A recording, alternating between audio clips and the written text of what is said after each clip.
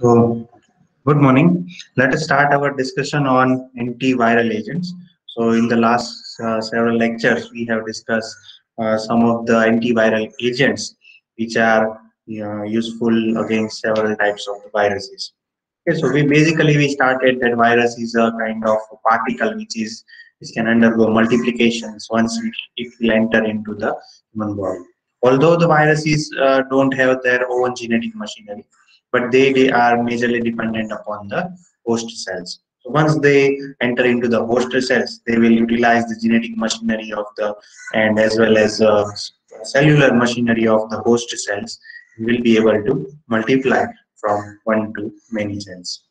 So considering this, we have seen several kinds of the targets, basically for various types of these viruses. So you can see on the screen that several types of the viral targets are there, and many of the drugs are available which can inhibit from for one or more than that of these targets. So we visited several of the drugs such as amantadine, which is this kind of cage cyclic structure is present into that, and that is made up of uh, kind of aliphatic amine is present into the structure of MNT.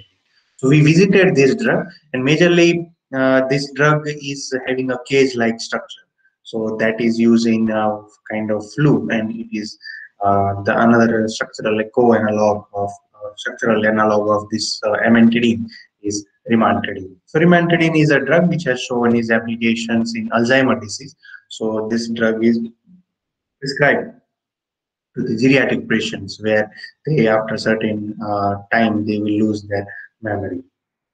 And we also learned some of the key concepts, and among them anti-inhibitors, we have seen some of these drugs, and also enfluvertide and that. Another class of the drug we have seen our previous lectures, that is this protease inhibitors. So various types of protease inhibitors such as this lopinavir, sakinavir, indinavir, lenacapavir, and ritonavir are those kinds of protease inhibitors. So basically, they are inhibiting the protease enzyme, so which is present in the human cells, and later on, the viral control uh, multiplication can be nucleic acid inhibitors. So we have basically see this nucleic viral DNA polymerase inhibitors. Among them, the major and prominent drug is acyclovir. So acyclovir is less stable as it is having this purine scaffold in its structure, and some other drugs such as pencyclovir, ganciclovir, and valcyclovir we have seen.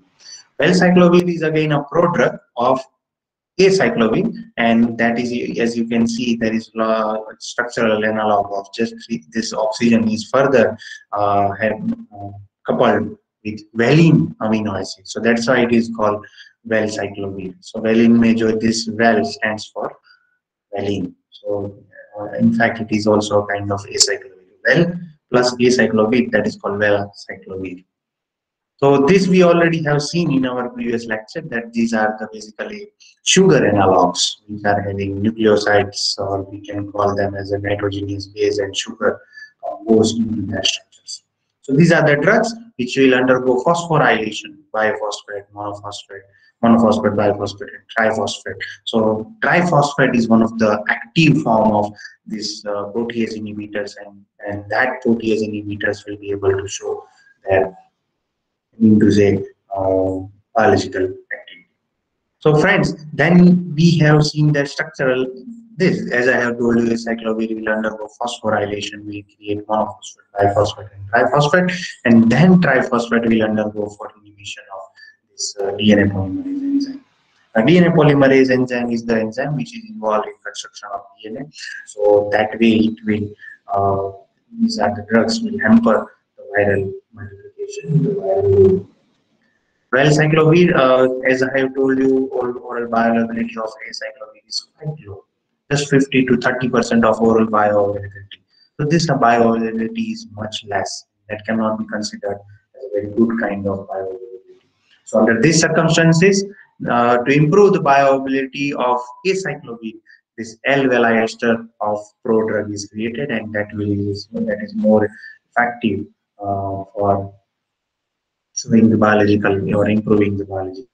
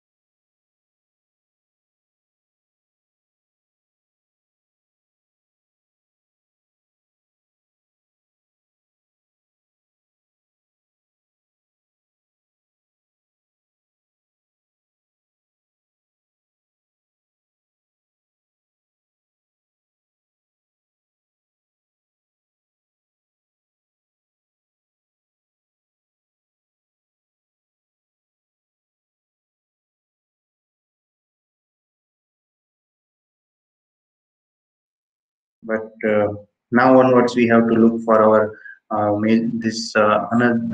another classes of this antiviral agents, and among them, these classes are nucleoside reverse transcriptase inhibitors. So, nucleoside reverse transcriptase inhibitors, as you can see, that we know that nucleosides are generally having nitrogenous bases, and among these nitrogenous bases, the major component may be adenosine, pure adenine, guanine, cytosine, thymine, and uracil. So these are the nitrogenous bases are present. But when the nitrogenous bases combine with the sugar, so it is called nucleoside. Okay, and if this nitrogenous base, if sugar, if these two are further combined with the protein, with the phosphorus, then it is called as nucleotide. So that way, nucleotide names are given. So with respect to this, yeah, it is as you can see on the screen that zidovudine is basically 3-hydroxyl group जो यहाँ पे present था, sugar has been replaced by azido group means N3 where nitrogen is bonded with other nitrogen and that is further bonded with other nitrogen. So three nitrogens are attached with each other, so that functional group is called as azido function. And this here we can see this zidovudine is basically that is having this functional group. Okay, so zidovudine is this is the drug, and another class of the drug is stavudine. So stavudine, as you can see in the structure, only difference is the whatever the N3 which was present in zidovudine, so that has been removed, and now that is not having N3. So that is the structure of difference between zidovudine and stavudine. Okay. Then after that, another drug is lamivudine. So lamivudine is also this kind of class of the drug, but as you can see, only difference is as it highlighted in the yellow structure that this is a drug which is having thiophene ring into its structure, and basically one of the oxygen analog is also there, and it is also incorporated sulfur analog. So that is the major structure for this stavudine, and stavudine is basically thymidine analog. So whatever the ring structure which is present in here, that is I mean to say thymidine, and this is zidovudine, which is basically adenosine or inosine analog is there. Right. Then another class of the drug is lamivudine. So lamivudine is basically a kind of cytidine analog. So here CO and NH2 is present, and that is there. Then zalcytabine, as the name suggests, zalcytabine. So here a 5-member sugar ring is on there, but there is no OH on this side, cyclic ring. And this cyclic ring is basically cytosine. So that is cytosine analog, uh, zalcytabine. Then there are some other drugs are also there. Abacavir is also that kind of drug, and only the difference is it is adenosine analog. But here there are cyclopropyl amine is present in the structure. Abacavir. Didanosine is inosine analog. This nitrogenous base is present over there. That is inosine base. So didanosine is the name of this drug. Okay, and each and every drug are given 3-letter code. For example, AZT, that is zidovudine, stavudine, that is D40, lamivudine is 3TC, zalcytabine is DTC. So all are basically nucleoside reverse transcriptase inhibitors, and they are having their specific action. Okay, this abacavir is also there, and as you can see, lamivudine, and as it is mentioned here, tricytabine. These are the analogs which is having where 3- carbon has been replaced by the sulfur. So it is just like this. It is oxathia analogs where 5-member oxo ring which is composed of having oxygen as well as sulfur into its structure.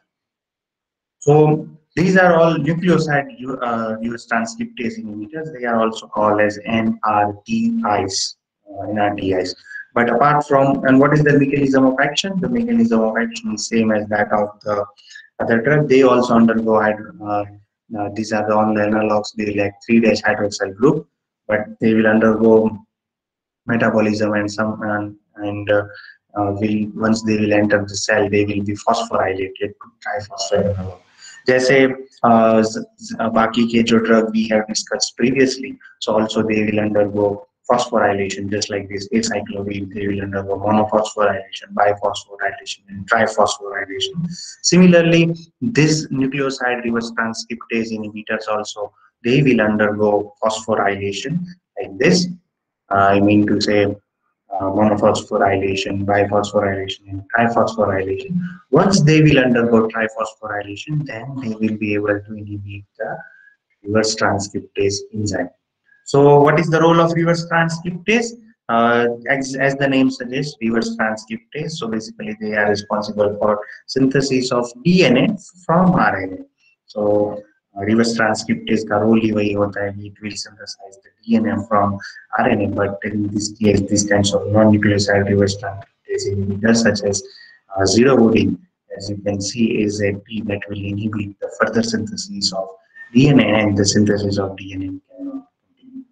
Because what the viruses are generally do, जैसे these are the culprits, they are the ghost, or they are the major villains. So what they are doing, what जिसके majorly they are whatever the DNA of human genome DNA is there.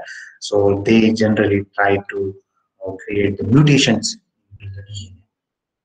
Mutated DNA will produce several due to transcription and translation will produce the, other types of the proteins. So that way, if we want to prevent the these kinds of, if we want to prevent the formation of these proteins, it is much necessary to inhibit these kinds of enzymes. Reverse transcriptase which synthesizes DNA from RNA. Okay, so this is the 3-hydroxyl group which is not present in these kinds of structure, and that way the growing chain cannot be formed further because DNA के structure में तीन दोनों होना चाहिए 3- and 5-. तो 3- के साथ attachment हो चुका है, सॉरी 5- के साथ अटैचमेंट हो चुका है, 3- is hydroxyl group is not present there, then next synthesis will not be followed. आपको पता होना चाहिए कि DNA is a kind of Watson-Crick model. There is a double DNA helix model, just like ends which have to be a spiral shape model which is there, and 3- end is there, so उसका जो end होता है 5- होता है. 5- के end के साथ दूसरा amino acid या फिर this nucleoside will be attached to construct. Okay, so in the absence of 3- hydroxyl group in these drugs, as you can see there, you cannot highlight any hydroxyl group which is present over here. This hydroxyl group is 5-. and 3' hydroxyl group has been replaced in this case with N3. There is no 3', no 3'. Here also there is no 3'. और यहाँ पे तो सीधा oxygen ही लगा दिया है. 3' hydroxyl group is present. एक बार वो DNA के चेन में एंटर हो जाता है. As you can see, zidovudine is entered. Then further synthesis of DNA is not possible. But purine और pyrimidine analogs हैं जो भी है adenine, cytosine, thymine, uracil, all these nitrogenous bases possess 3' hydroxyl group. एक तो उनका अटैचमेंट 3' और 5' के साथ ही होता है. सो ये 3' वाले हाइड्रोक्साइल ग्रुप के साथ आगे जो नाइट्रोजनियस बेस आएगा उसका 5' एंड का अटैचमेंट होगा. So already if there is no hydroxyl group in these drugs, so naturally there is no scope for further elongation of DNA. This way, these drugs are very, very effective. And we can call them, all of them, as a prodrug. The reason behind is that unless and until they are phosphorylated, not unless and until they are not phosphorylated, they will not be allowed to enter into the cellular genetic machinery. I mean to say DNA. Okay, so with respect to that, friends, this is basically a kind of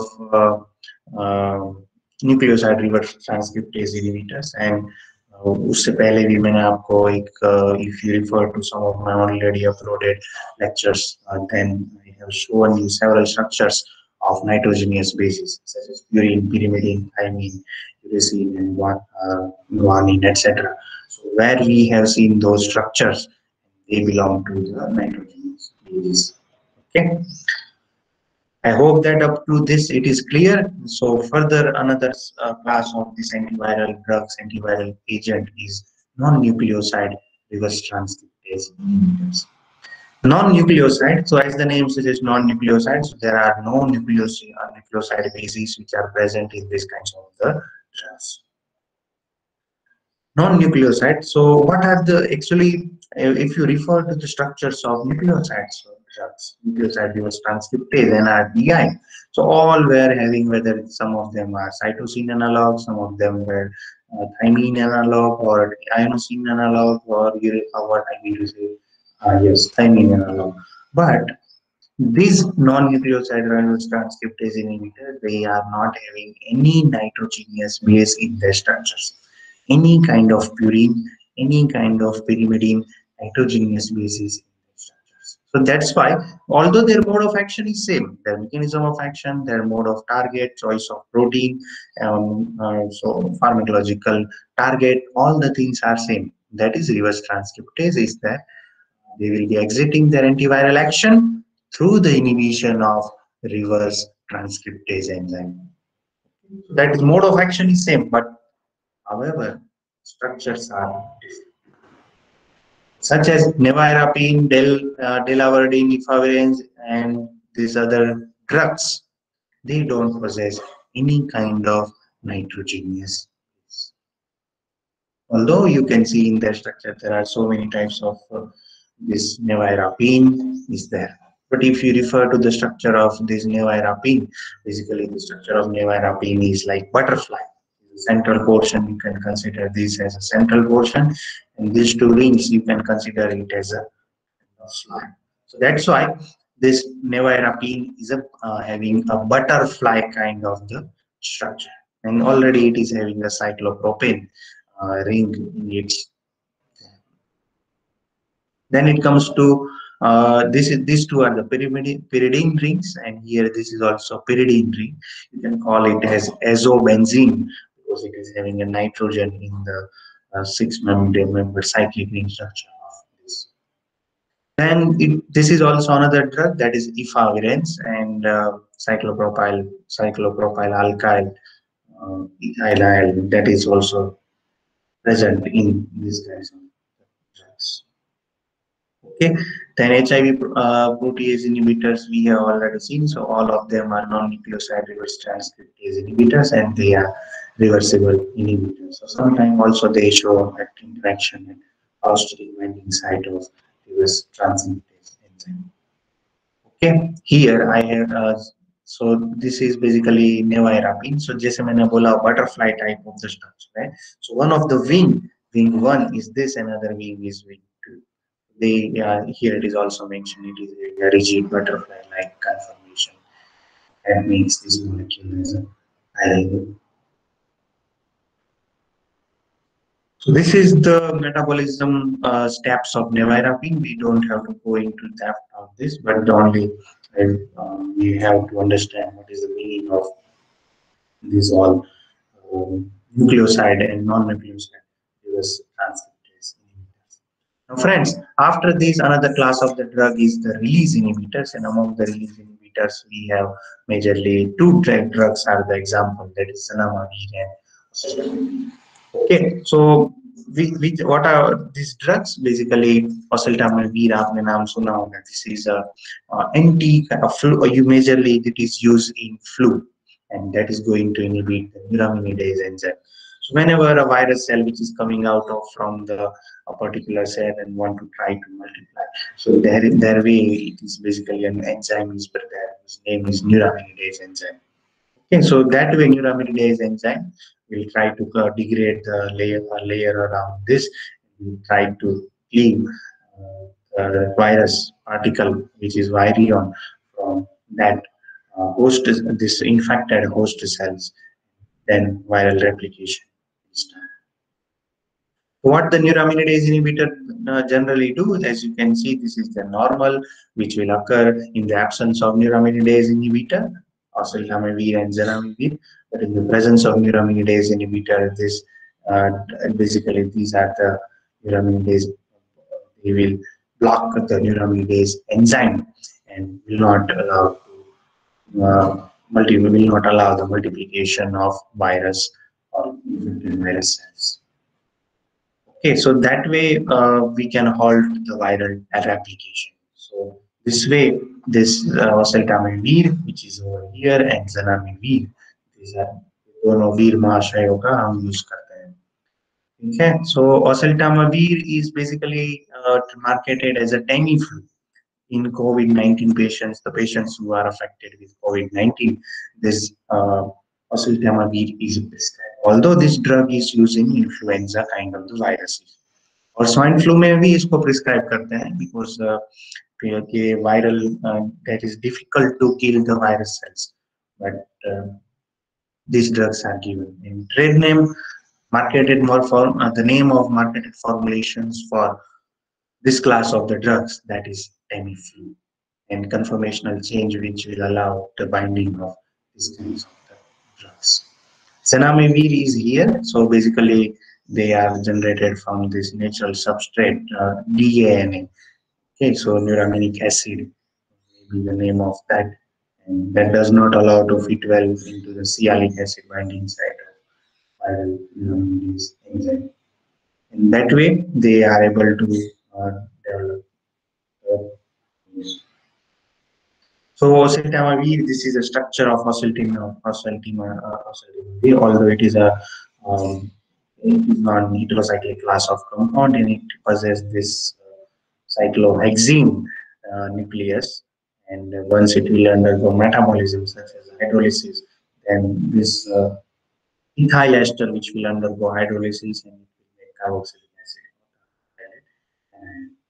Okay, so acetamivir is not a natural product, but it is derived from a natural product known as shikimic acid.